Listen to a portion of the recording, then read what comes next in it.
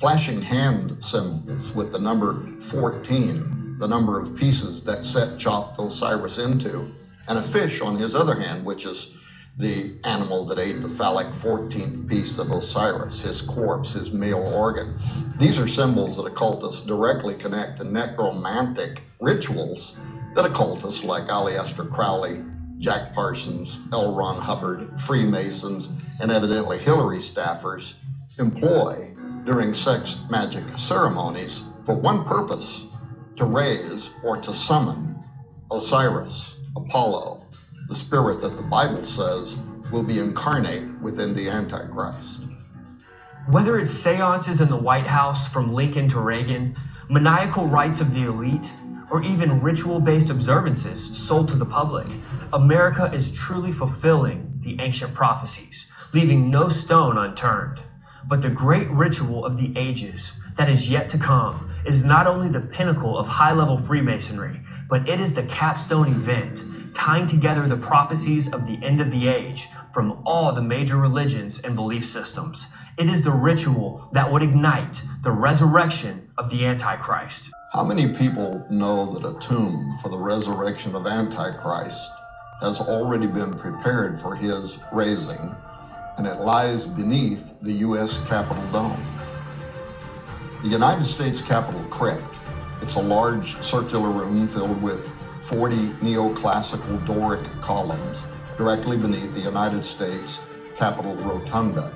As all mystic rabbis and Freemasons understand, the number 40 has great significance throughout the Torah, the Talmud, the mystery schools, because the number 40 represents transition or change, the concept of renewal, a new beginning. Rabbis say the number 40 has the power to lift the world into a new spiritual state.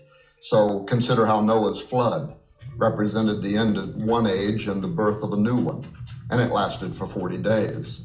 Moses was on Mount Sinai for 40 days and came down with the stone tablets that set the rules for a new order. But according to Mackey's authoritative Encyclopedia of Freemasonry, 40 is the number of days of mourning in Assyria, Phoenicia, and Egypt to commemorate the death and the burial of their sun god, as well as the period in the festivals of the resurrection of Osiris. So consider that the U.S. Capitol crypt was built originally to offer a secret entrance to a coffer that they call Washington's tomb, that's stationed next to a repository of 13 statues of the National Statuary Hall collection. Of course, the number 13 is not coincidental. It's sacred to Freemasons as the number of Osiris and his future resurrection. Revelation 13:3 describes the head of the beast being wounded unto death. Then the whole world marvels when the beast is healed and rises from the dead.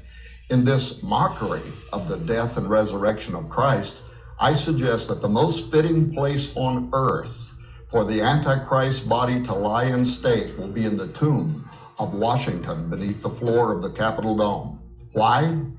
Because the rotunda of the dome is where deceased presidents, celebrated commanding officers, even celebrated private citizens, like recently the Reverend Billy Graham, lay in state beneath the magic 72 pentagrams and the apotheosis of George Washington, America's first Osiris, to be translated into the kingdom of Osiris. But until now, nobody has laid directly beneath the rotunda in the Capitol crypt that was, according to authoritative Freemasons, prepared for America's Osiris. There is therefore no other more appropriate place for a United States president or a celebrated global leader to be placed for viewing.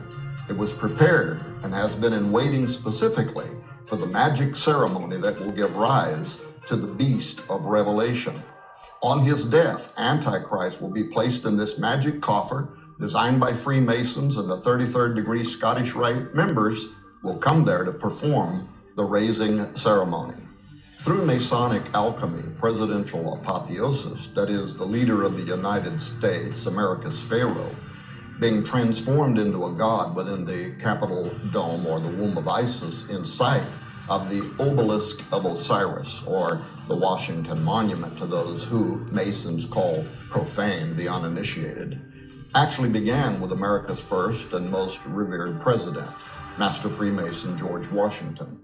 In fact, Masons in attendance at Washington's funeral in 1799 cast sprigs of acacia or evergreen to symbolize both Osiris's resurrection and Washington's imminent resurrection in the realm where Osiris presides.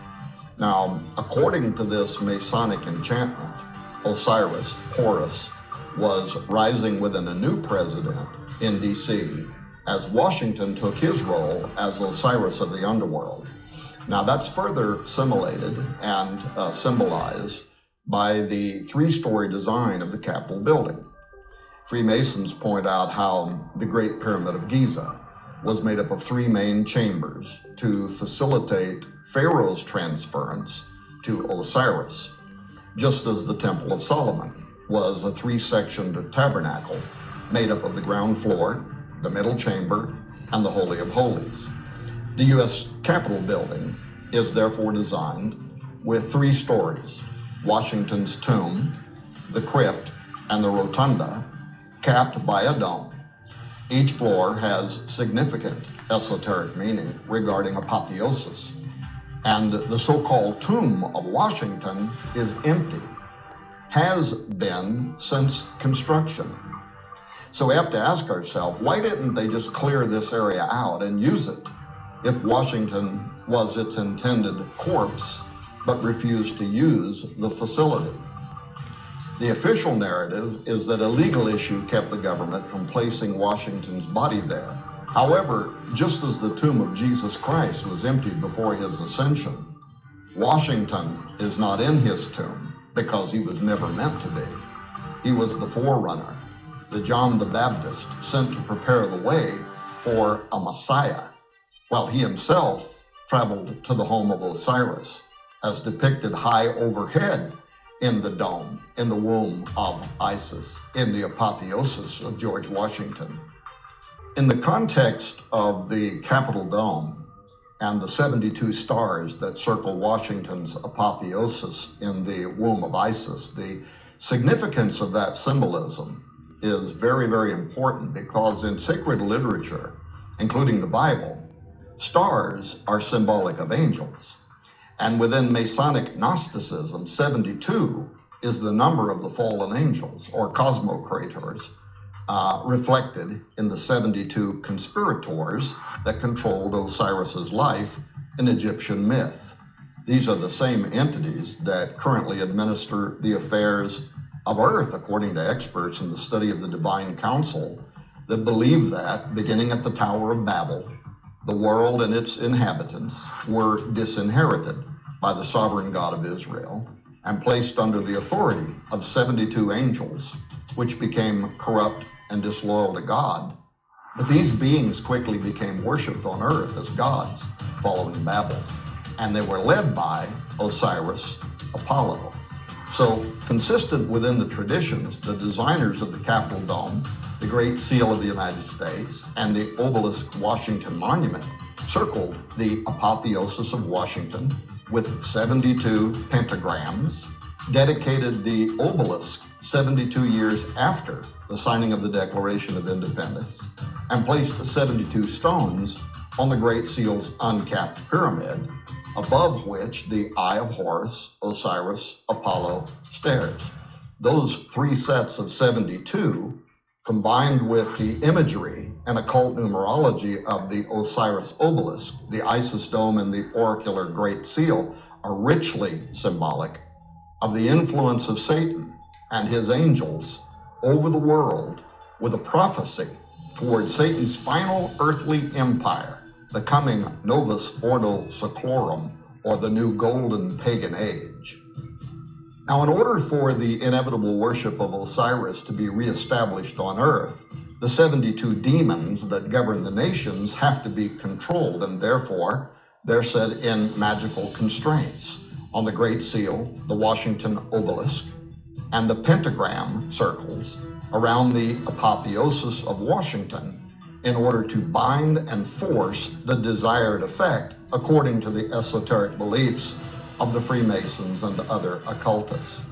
In The Secret Destiny of America, Manly P. Hall noted as well that the 72 stones of the pyramid on the Great Seal correspond to the 72 arrangements of the Tetragrammaton, or the four-lettered name of God in Hebrew.